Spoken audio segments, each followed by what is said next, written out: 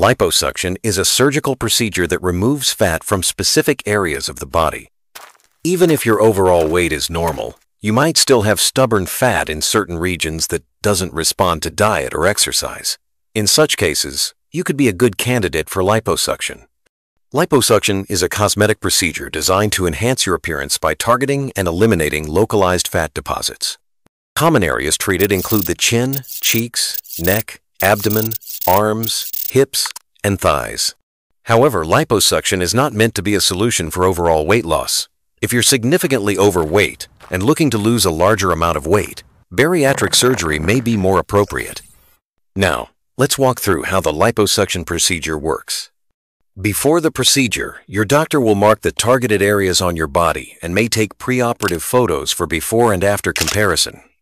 You'll then receive local anesthesia to numb the area, so you won't feel pain during the procedure. A sterile solution is injected into the fatty tissue. This solution contains saline to help swell the fat area for easier removal, and epinephrine, which causes the blood vessels to constrict, helping to reduce blood loss.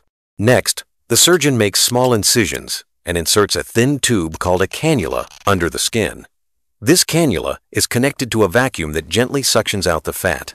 In some cases, radiofrequency energy may also be used to break up the fat more efficiently, allowing for faster removal.